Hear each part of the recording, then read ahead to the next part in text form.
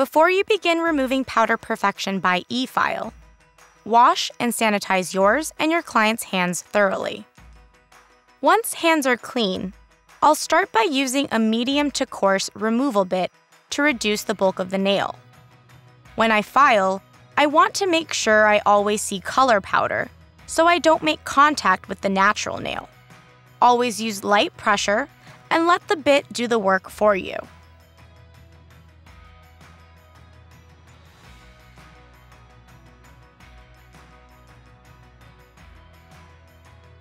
Keep in mind, the more product I remove now, the less soaking I will need to do later.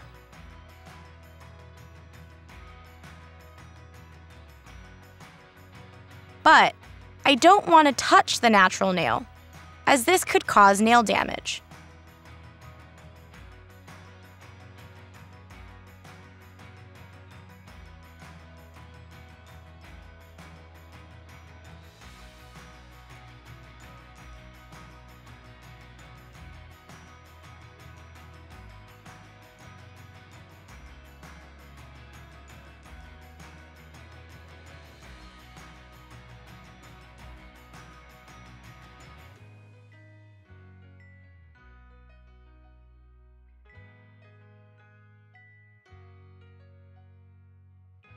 With my cosmetic brush, I'll dust the nails before wrapping. This will ensure the remover makes direct contact with the enhancement. Next, I'll wrap each nail with a nail wrap saturated in lacquer remover or artificial nail remover. I like to fold the top of the nail wrap so that way all of the remover stays inside.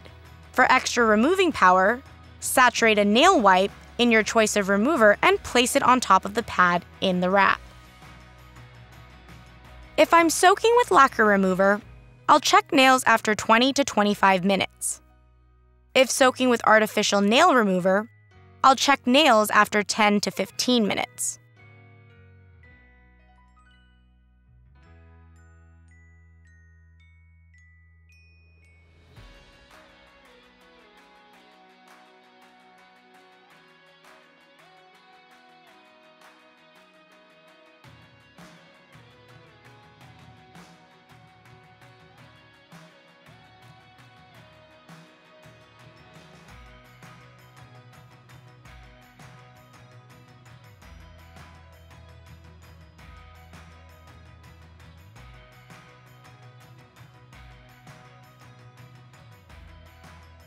For added heat during the removal, place hands in salon mitts and cover them with a towel.